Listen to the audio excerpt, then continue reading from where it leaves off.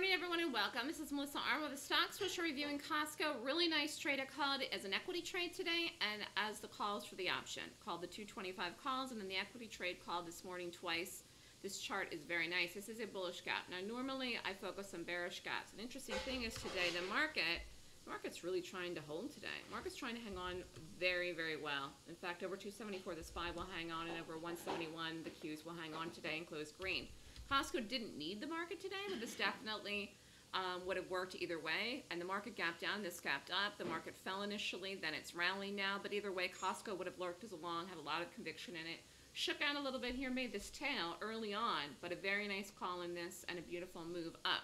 So targets for this today is 228, which it already got to. So over 228, 229, 230.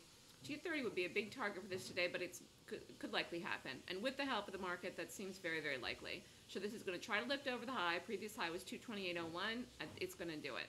1046 very early in the day, and a bullish move by Costco. And I think this has some nice follow-through higher here, even in the next several days or possibly next week. But the market could affect it if it doesn't continue right away. It's because this has had a big move today. Has had a big move and is having a big move, and it's very strong. And this was a great example of institutional buying. Showed institutional buying in the gap up today in Costco.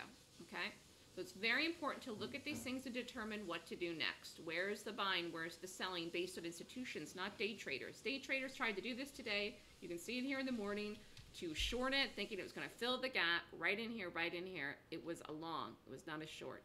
So I look for the gap.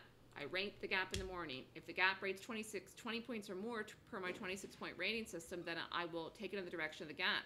And in the case here of Costco, it was a long. So really, really nice call today.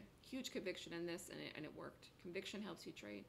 Anyways, have a great day, everyone. And if you're interested in the Golden Gap class, email me at melissa@thestockswoosh.com.